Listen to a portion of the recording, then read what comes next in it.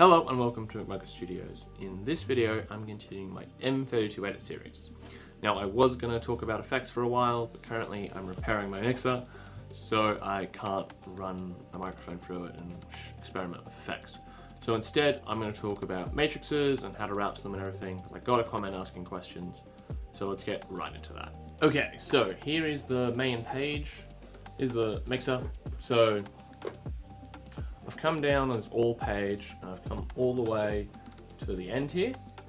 So I want to look at the matrices.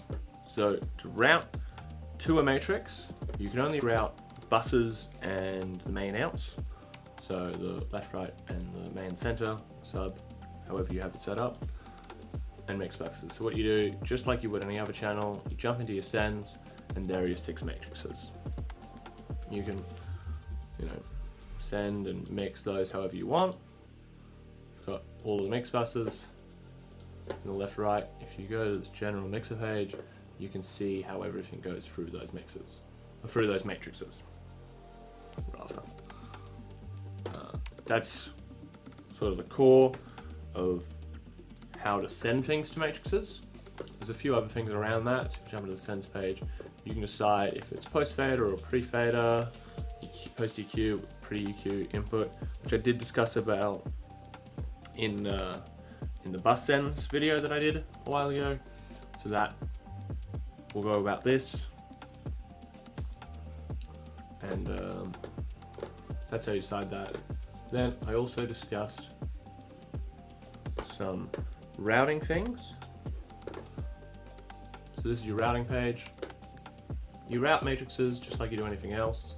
So you've got all your mix buses and your main outs, and then you've got your matrices. You can send them out through your XLR outputs, but I usually send them out through the auxiliary outputs. Just like that, 6 auxiliaries, 6 matrices, makes sense.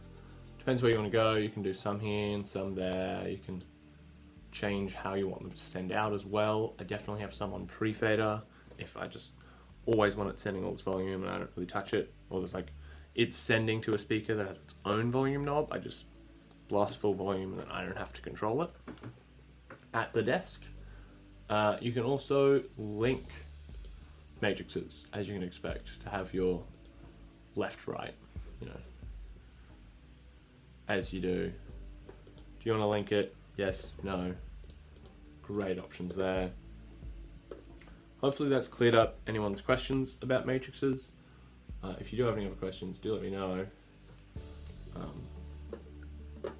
Matrices, a couple of uses for matrices. I've used one in an auditorium. We had one for like an outside room, so I use for an overflow, for live stream, for overflow to another room, for like a parent's room or something. There's lots of great options for that. You can use them because they mix together, so it's great to have like a bus set or a couple buses set up for your overflow and it's just mix it together before it sends out, or you can have like a bus and the main front of house and mix those together. There's lots of options there. They are very useful and very versatile.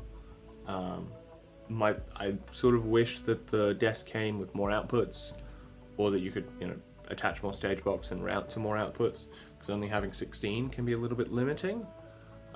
16 mix buses plus 2 for the front of house, plus like a subwoofer, plus any matrices. So I usually, like I said, I usually use the auxiliary outs for the matrices because I'm already using all the XLR outputs. So that's that. Lots of great options there for matrices and how you want to use them.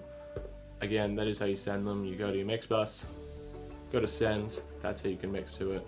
You can also do it on this mixer page up here and just throw some stuff in, and gives you a great bird's eye view of all the mixes going to the matrices.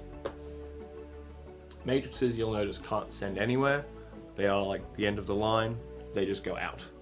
Just go to outputs. You can't send them somewhere else in the desk. So, short video from me today. Hopefully that answers all your matrix questions. If you do have any other questions about anything concerning the consoles or the M32 edit or any of the peripherals, stage boxes, any of that, do let me know down in the comments below. I'll be happy to answer any of those. happy to do a video about it. If you have suggestions for other videos, anything coming up, let me know and I will look into those. But yeah, like, comment, subscribe, check out my socials in the links below, and I hope you have enjoyed the video, and I'll see you next time. Now let's go do some audio.